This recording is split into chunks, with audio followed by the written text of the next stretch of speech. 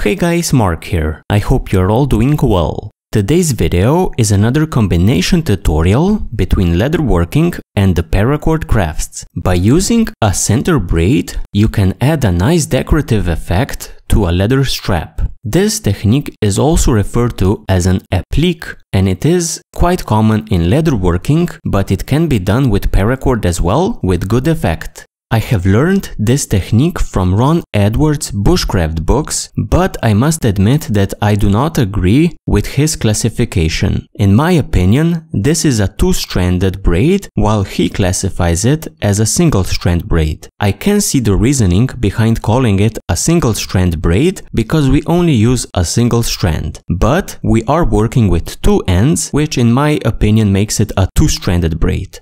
It doesn't really matter which classification you use, the result will be the same.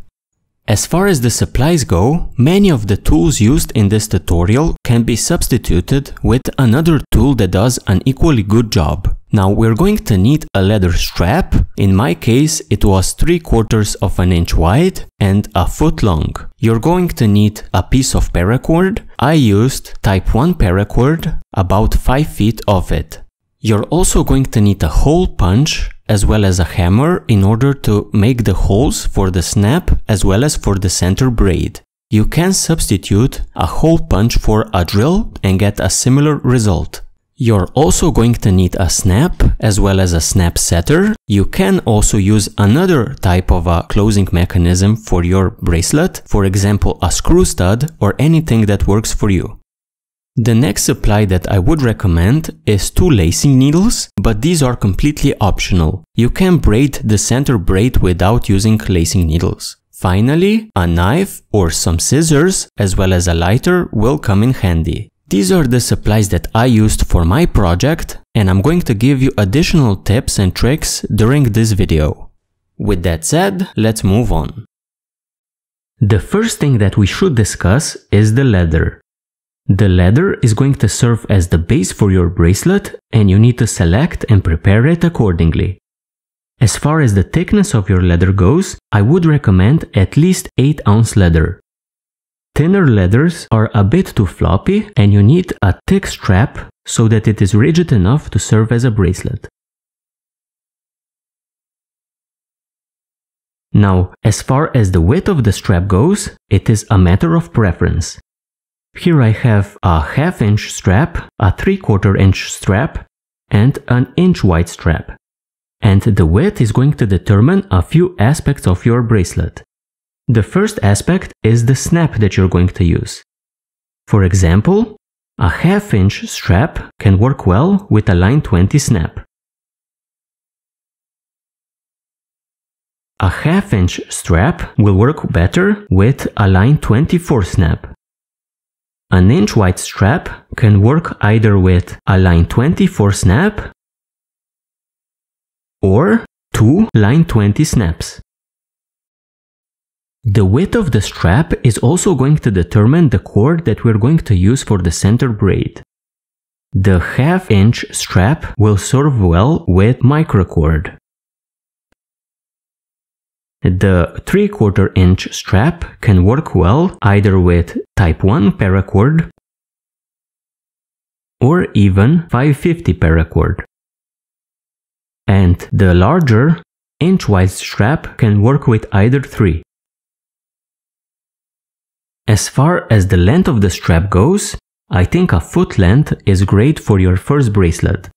It gives you some room that if you make a mistake, you can still cut off the end and continue with your project. With that said, let's move on to making the holes in our bracelet. So first the hole for our snap.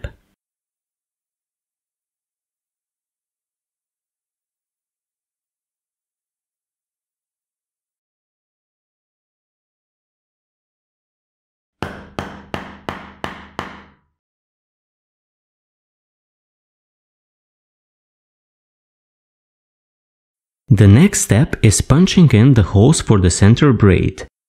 The size of the holes will depend on the cord that you're using, and I'm going to show you how to space them out properly. First, what we're going to do is pick up our strap and mark the distance between the edge and our holes, and do that on both sides. Then punch in your first 2 holes. I've now punched in 2 holes, and they are a bit uneven, but because braids are quite forgiving, it shouldn't be a problem. The next step is to punch in more holes, and the rule is that the distance between the holes here should be twice the distance between the holes here. So if this is 2x, this should be x, meaning that this distance is half the distance of this. So punch in more holes, and then we're going to start center braiding. Here you can see how I practice punching in my holes. I first mark them down and then punch them in. Once you get used to it, you won't need to mark down your holes anymore.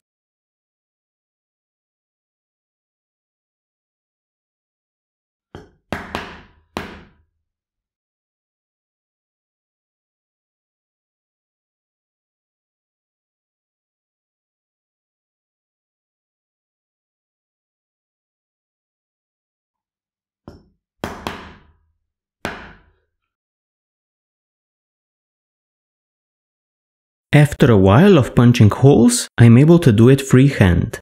This saves quite a bit of time, and at this point I have made a sufficient length for my center braid.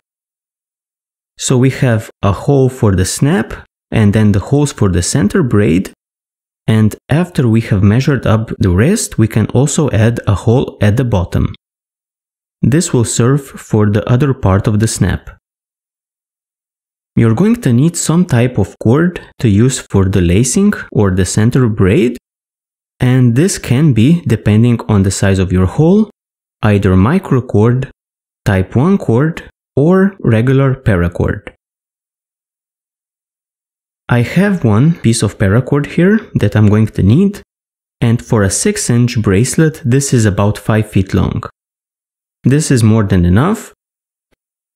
You can remove the inner strand to flatten that cord out a bit. It's not absolutely needed, but useful. So grab a cord, prepare your strap, and let's begin with the center braid. The center braid really doesn't require much in the way of tools, but if you have any of these around, they can be helpful. A fid can be used to push through the ends a bit easier, and the same can be done with a lacing needle attached to each of the ends. A more traditional way of lacing or doing a center braid is by using a 2-prong lacing needle. Again, you will need 2, and these spread apart and have little teeth that hold on to your cord so it doesn't slip out. They are very handy, and they can be found in leatherworking shops. I have my strap here, as well as my cord with the lacing needles attached to each of the ends. I'm going to feed the 2 ends through the first 2 holes in the center braid. Make sure that both ends are of equal length when you pull them through.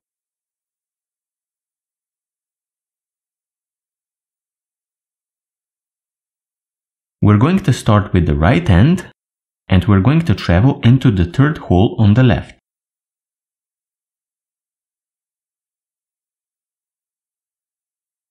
Then through the 2nd hole on the left and behind the cord that we have been using, like this.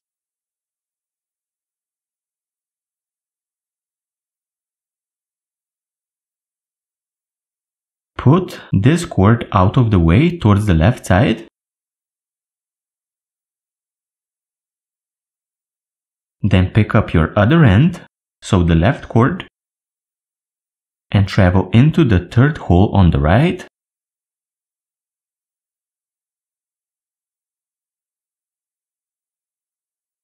Then through the 2nd hole on the right.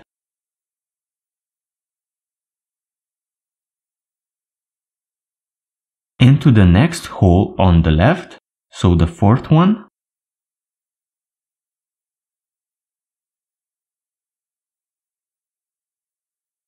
through the previous hole on the left, so the third one, which already has a cord in it, then behind the same cord that we have been using now.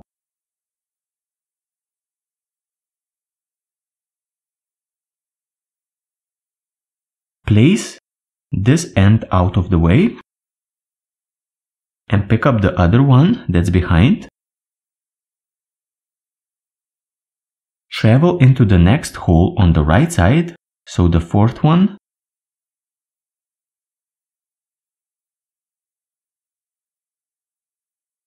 Then through the previous hole on the right side, which again has a cord in it already. Then into the next hole on the left.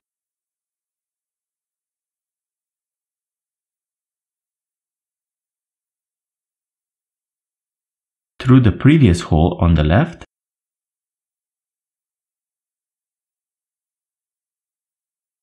And make sure you go behind the cord that we have been using.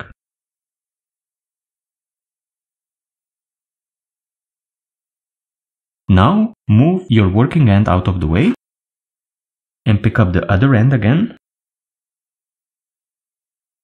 Travel into the next hole on the right side.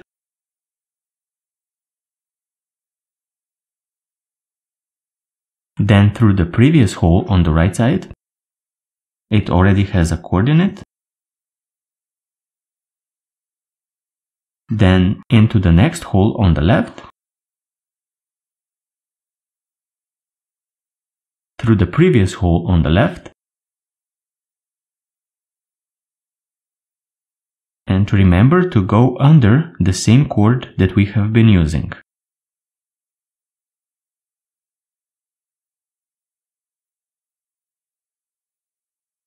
Move this cord out of the way. Pick up your next end. And again, into the next hole on the right.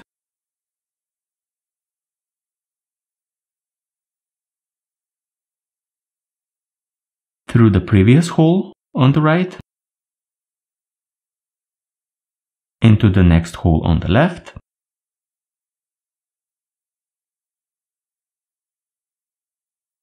Into the previous hole on the left.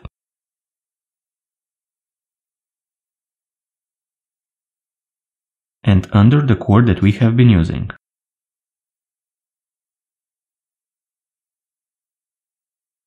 You can probably already see the pattern. Once you have done your center braid, it is time to finish it. Here at the bottom I have one cord to each of the sides. I'm going to pick up the right one. I'm going to travel into the hole on the left.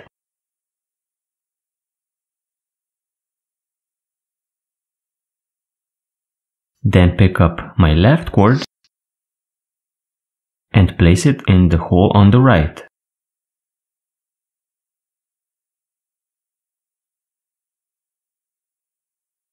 You can see that I more or less kept the over one under one sequence, and we can now turn around the bracelet.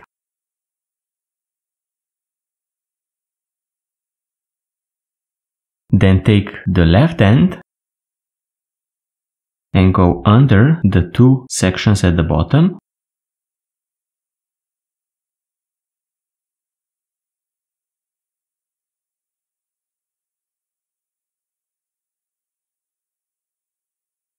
Then take the right end and go through the same two sections.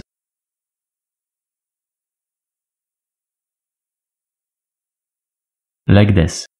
This thickness here should help prevent the cords from slipping, and you can just cut them here and melt them, or if you want to be careful, you can do an overhand knot on each of the cords.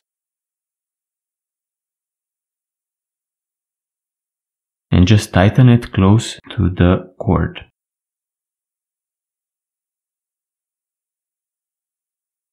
Like this. I don't like this because it's too bulky, but if you are having issues, this is a decent solution.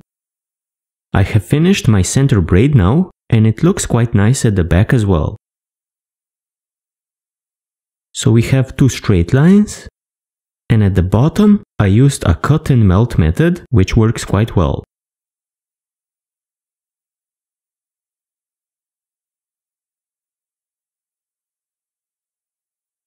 Now what we need to do is punch in another hole on this side to add in the snap.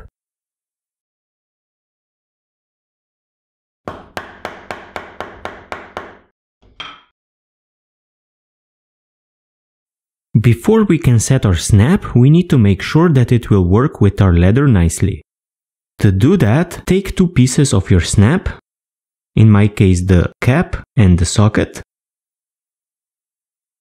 And what we're going to do is place our cap, then our leather over it, then the socket. You need to make sure that in the center here you have enough metal so that you can punch it down and close your snap. If the leather is too thick, take a knife and thin it down a bit.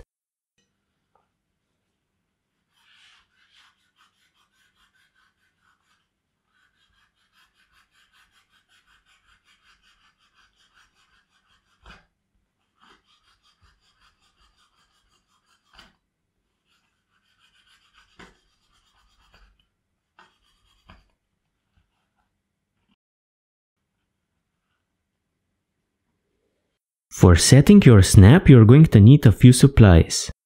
So here we have an anvil and a snap setter. We have 4 parts for our snap, a hammer, as well as a hard surface underneath this piece of paper. I'm using a marble slab, and a hard surface is really important when setting a snap.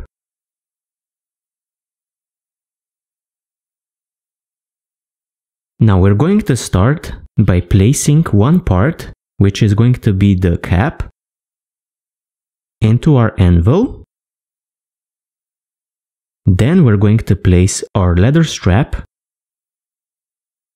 skin side down.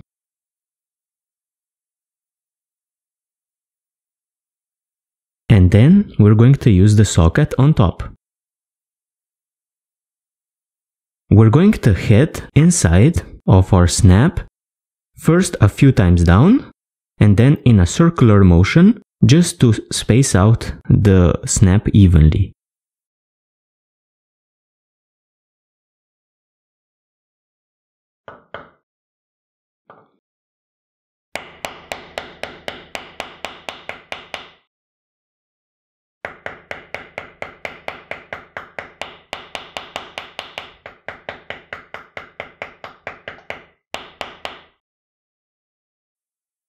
To set the other part of our snap, we're going to turn around the anvil.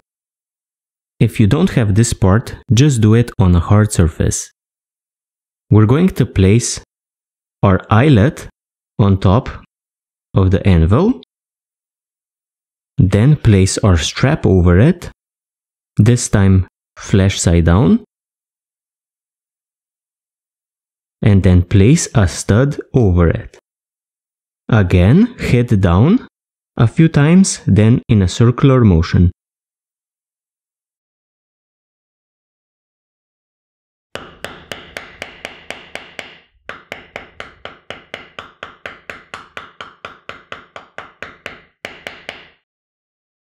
With that, we have set our snap. Once you have set your snap, you have a nice looking center braided bracelet on a leather strap base. Guys, thank you for joining me in this tutorial. I hope it was handy and informative. Thank you and see you next time.